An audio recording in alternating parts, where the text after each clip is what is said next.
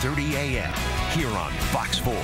Welcome back. Well, funeral services are set for Friday morning for a North Texas firefighter who lost his battle to cancer. And fellow firefighters credit him with saving their lives. Hannah is here this morning with more on how the department is remembering him. Well, Brandon and Lauren, 33-year-old Wade Cannon died Saturday after a 2-year battle with colon cancer. He shared his story in a video with the Firefighters Association last year in the hopes that it would encourage others to get screened. There's an element to other people getting checked out and knowing they're either okay or not okay that gives me a peace of mind that regardless of how this turns out, we won. So that video message inspired at least a dozen of his colleagues to get checked out. Turns out 2 of them also had colon cancer. CDC generally recommends colonoscopies every 10 years for adults starting at age 45. Well, Wade was diagnosed with occupational colon cancer when he was just 31.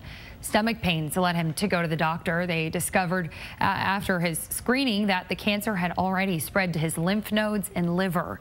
Fellow firefighters say between his chemotherapy and clinical trials, Cannon still thought of others.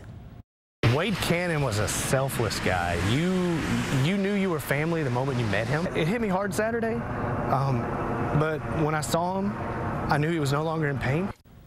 Cannon's wife Chelsea posted a tribute to him on Facebook, writing, Wade, quote, soaked up every good day, every good moment, every good minute, and every good second God gave him on this earth, end quote.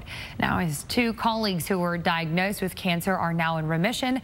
His fellow firefighters say he ended up winning, Wade did, because he helped save those 2 lives. Brandon. All right, Hannah.